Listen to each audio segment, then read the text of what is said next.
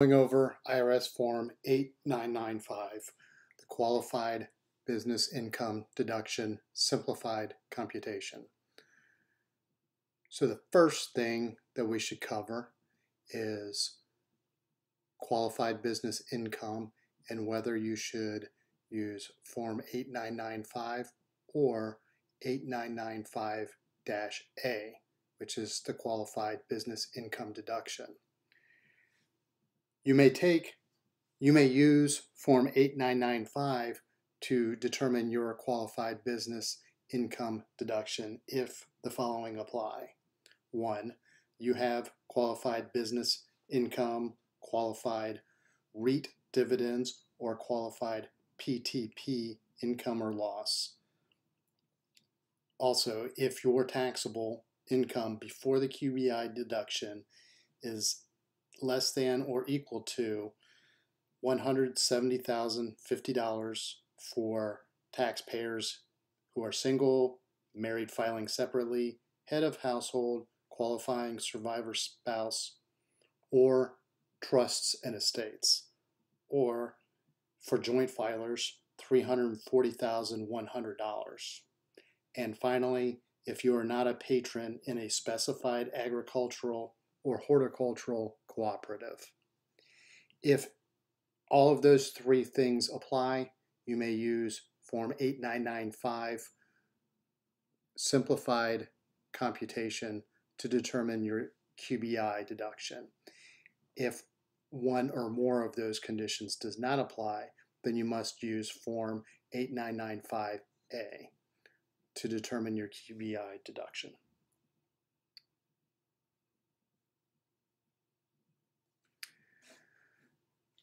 Form 8995 is a one-page document.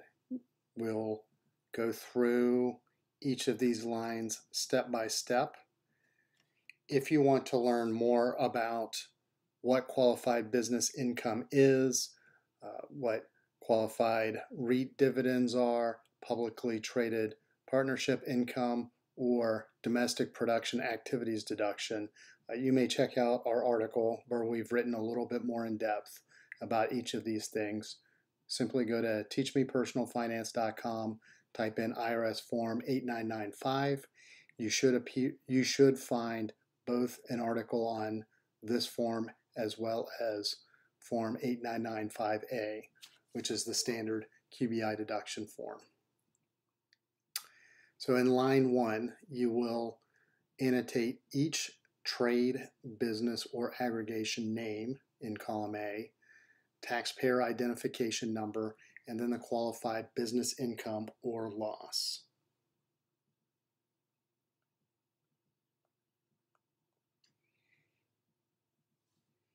If you aggregated trades or businesses, you must attach Schedule B from Form 8995-A or a similar schedule.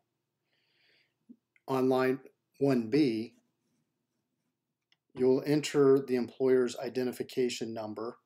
If there is not an employer identification number, then you may use your Social Security number or individual taxpayer identification number. If you're the sole owner of an LLC that is not treated as a separate entity for federal tax purposes, enter the EIN that was given to the LLC.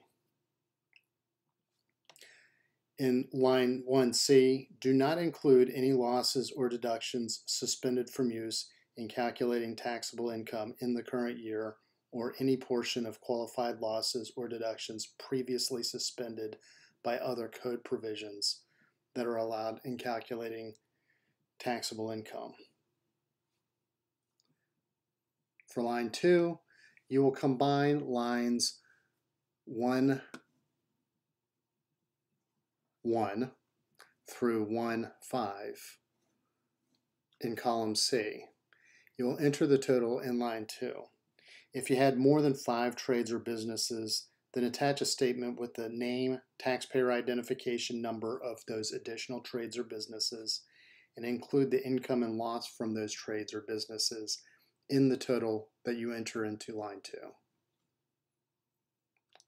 For line 3, you'll include the qualified portion of trade or business loss carry forward that was allowed in calculating taxable income in the current year, even if that loss was from a trade or a business no longer in existence. Line 4, you'll enter your total qualified business income by combining lines 2 and 3. If this number is 0 or less, then enter 0. If you have a qualified business net loss for the year, you don't qualify for the QBI deduction unless you have REIT dividends that are qualified or publicly traded partnership income. The loss will be carried forward to next year, but the carry forward does not affect the deductibility of the loss for purposes of any other provisions of the tax code. In line 5, you'll multiply line 4 by 20%. This represents the qualified business income component of your deduction. In line 6, you'll enter qualified REIT dividends and publicly traded partnership income or loss. You'll enter income as a positive number and losses as a negative number.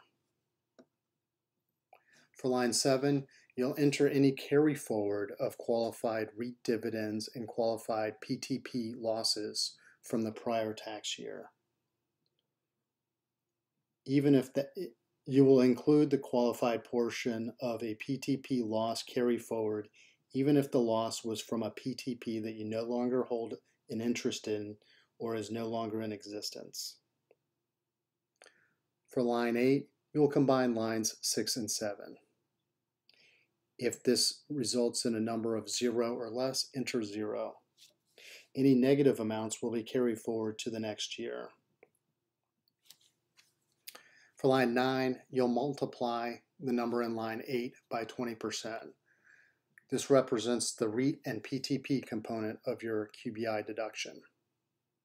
For line 10, you'll add the QBI component as well as the REIT and PTP component in lines 5 and 9 to arrive at your qualified business income deduction before income limitation. For line 11, you'll include your taxable income before your QBI deduction.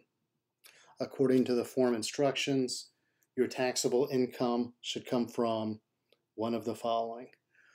For Form 1040, 1040-SR, or 1040-NR filers, you will find your taxable income on line 11 minus the number that is on line 12. For Form 1041 filers, you will find this number as the result of line 23 on your Form 1041 plus line 20 on your Form 1041. For Form 1041-N filers, this number is line 13 plus qualified income deduction reported on line 9. For Form 990-T filers, you will find this as the result of line 11, part 1, plus line 9, part 1. And finally, for the S Corporation portion of ESBT filers, you will need to use the ESBT tax worksheet, line 13 plus line 11 from the ESBT tax worksheet. For line 12, you'll enter net capital gain. This, depending on your tax return, you'll find this amount on 1040, 1040-SR, or 1040-NR as line 3A plus your net capital gain. On Form 1041, this will be line 2B2 plus your net capital gain. For all other tax filers, please see the form instructions. In line 13, you'll subtract line 12 from line 11. If this results in a number of 0 or less, enter 0. For line 14, you'll multiply the number in line 13 by 20%. This represents your income limitation. On line 15, You'll enter the smaller of either line 10 or line 14. This represents your qualified business income deduction. You will also enter this amount on the applicable line of your tax return. For Form 1040 or 1040 SR filers, this would be line 13. For Form 1040 NR filers, this would be line 13A. If you're filing Form 1041, line 20, Form 1041-N, line 9, Form 990T, line 9, and S Corporation portion of an ESBT, line 11. In line 16, you'll enter the total qualified business loss carry forward by combining lines 2 and 3. If this is greater than 0, then enter 0. This is the amount that will be carried forward to the next year. And this will offset QBI in later tax years regardless of whether the trades or businesses that generated the loss are still in existence. For line 17, this is the total qualified REIT dividends and PTP loss carry forward.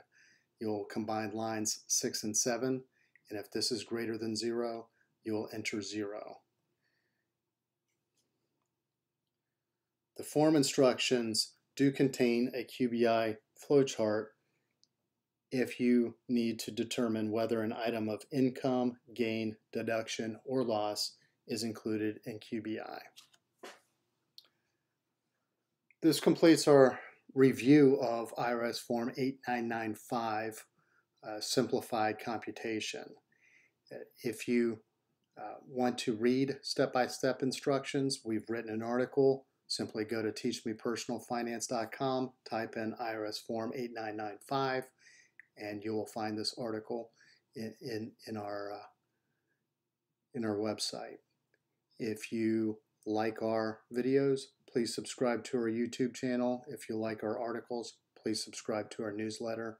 And as always, if you have any questions, comments, or concerns, please post them in the comments section. Thank you.